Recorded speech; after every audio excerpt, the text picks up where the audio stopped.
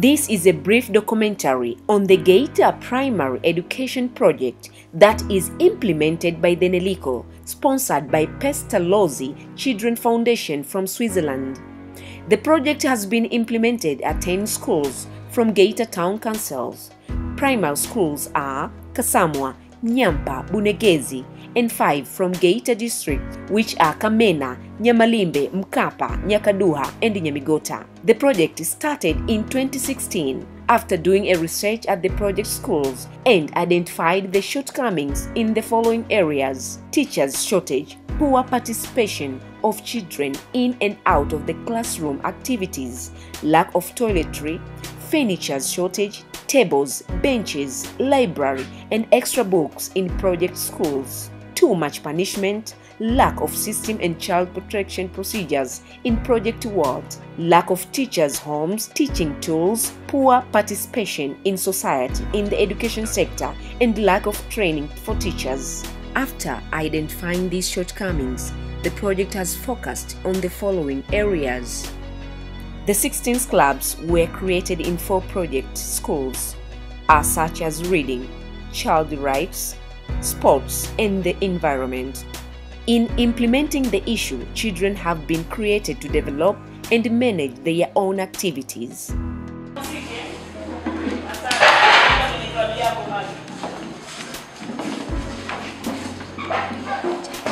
Maendeleo ambayo tumeyapata kama sisi kama klabu, cha kwanza tumepata wageni ambao wamejiunga na klabu hii ya usomaji. Wameweza kuongezeka kwa sababu klabu yetu ilikuwa inatakiwa iwe na watu 20. Leo kuna watu wa darasa la 5, kuna watu wa darasa la 4. Kwa hiyo jamani, maendeleo tuliyoyapata, klabu yetu imeweza kuwa na watu wengi, watu wameongezeka. Napenda kuelezea changamoto. Katika klabu yetu kuna changamoto nyingi. Na mojawapo ni kutokuwepo na vifaa vya kufundishia, mfano elimu, vitabu vya kusoma na madarasa. Hatuna madarasa ya kujifundishia. Approximately 90 teachers have been trained with participatory teaching in reading, writing, and counting.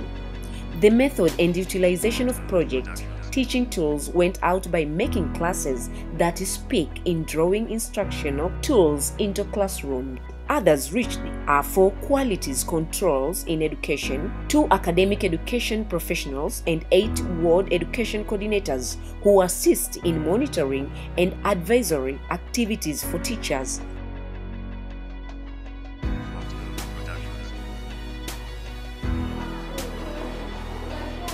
Usirudie sasa majibu ya wenzako.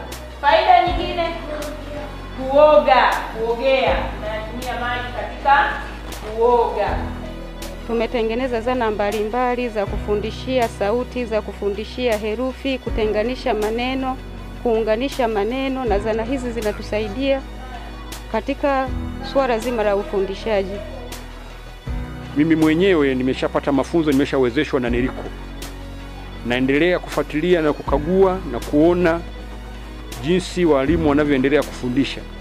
Kwa hiyo nimebobea sana katika usimamizi wa study za KKK baada ya kupata mafunzo yananisaidia. Kwa hiyo mafunzo yamenisaidia hata kusimamia shule zangu zilizomo ndani ya kata yangu. Wana utaratibu wa ufuatiliaji. Wanatutumia sisi kama maafisa elimu, kwa sababu maafisa elimu tunashiriki katika semina. Tunapata mafunzo na wanatufundisha namna ya kufuatilia, kwamba tunapoenda kufuatilia tunafuatilia kitu gani, na sisi kwa kuwa ni walimu hayo mambo tunafahamu vizuri, na tunashirikiana na wakaguzi wadhibiti ubora wa shule tunaenda nao. Kwa hiyo tunaenda kuangalia maendeleo ya miradi, utunzaji wa vifaa wanavyovitoa, lakini pia namna ya ufundishaji mzuri ambao walimu wale waliopewa mafunzo wanafanya.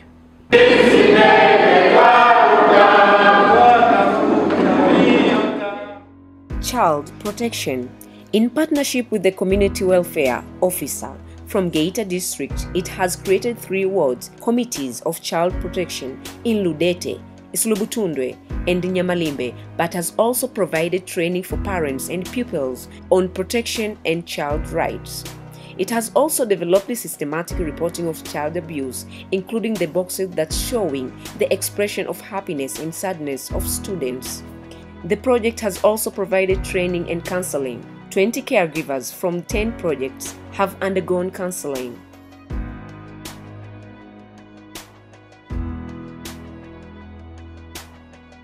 Tulijaribu kutembea katika vitongoji mbalimbali kikiwepo Someri, na tukatambua kwamba mafanikio ambayo tuliweza kuyapata ni kwamba tuliweza kuelimisha wazazi kuhusu haki za watoto.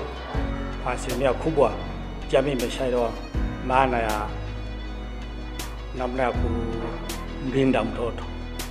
Zamani kabla ya kamati hii matatizo yalikuwa ni mengi vijijini katika jamii, lakini sasa hivi yameshapungua sana, hata kero tu za mara kwa mara zimeshapungua. Fungu tunalolipata tunapata sisi wenyewe wanakamati kujichangisha ili kwamba zitusaidie kwa shughuli ndogo ndogo kama ununuzi wa karatasi, usafiri, pamoja na kusaidia kula wajumbe wanapoenda kule. Sisi kuna mwanafunzi mwenzetu hapa shule ya msingi Mkapa alibebeshwa mimba na kijana asiyejulikana. Sisi tulipokuwa tunafuatilia hiyo taarifa, tulifuatilia tukapata taarifa kwamba alikuwa anapita katika sehemu za vijana ambao hawasomi. Sasa kwa bahati mbaya wakamkamata yule binti na kumbaka. Sisi kesi hii tukaamua kuipeleka kwa walimu wetu walezi. Watufanya sisi mtaji kutimiza zenu njozi, kila jambo na wakatiwe, msipende harakisha, tutaolewa kwa wakati tufikiapo umri, ndoa za utotoni hatuzitaki. Asanteni. Tunapatikana shule ya msingi Mseto. Karibuni.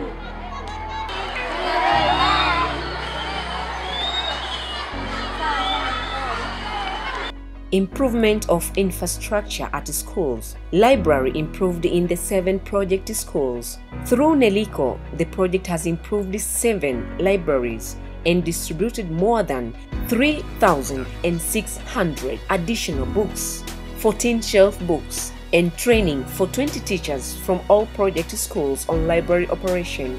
Schools which were reached are Ikulwa, Mseto, Nyamigota, Mkapa, Nyakaduha, Bunegezi, and Kasamwa. The project has given 40 tables, 150 chairs, 154 benches in 6 project schools that are Nyampa, Bunegezi, Ikulwa, Kamena, Nyamigota, and Mkapa.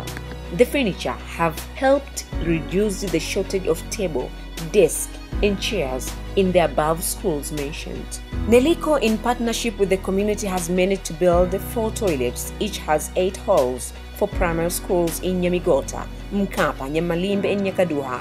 The project has also provided 6 tanks to collect water for toilets, and beneficiaries are Kasamwa and Nyampa Primary School.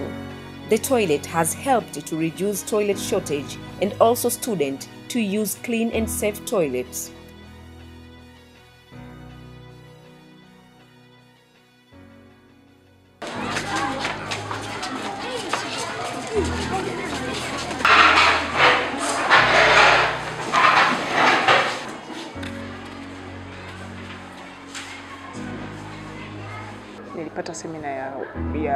Nilipata semina ya maktaba kutoka NELICO, namna ya kupokea vitabu na namna ya kuvitoa kwa wanafunzi, namna wanavyowazima na namna wanavyorudisha. Kwa hiyo kwa kweli mwitikio ni mkubwa. Kazi ya kwanza vitabu vinavyokuja, kazi ya kwanza ni kuvihesabu, na baada ya kuvihesabu na vigonga muhuri. Na baada ya kuona vigonga muhuri na viingiza kwenye leja ya kupokelea hii hapa. Kishaingia kwenye leja kupokelea, tayari sasa kitabu kinakuwa tayari kuazimwa. Na namna kazi inavyoendeshwa ya kusimamia vitabu ni kwamba mhusika anakuja hapa maktaba, anakuja anaorodhesha jina lake na aina ya kitabu anachokichukua. Na kama unavyoona mahali hapa anapata sehemu ya kukaa, anakaa anajisomea.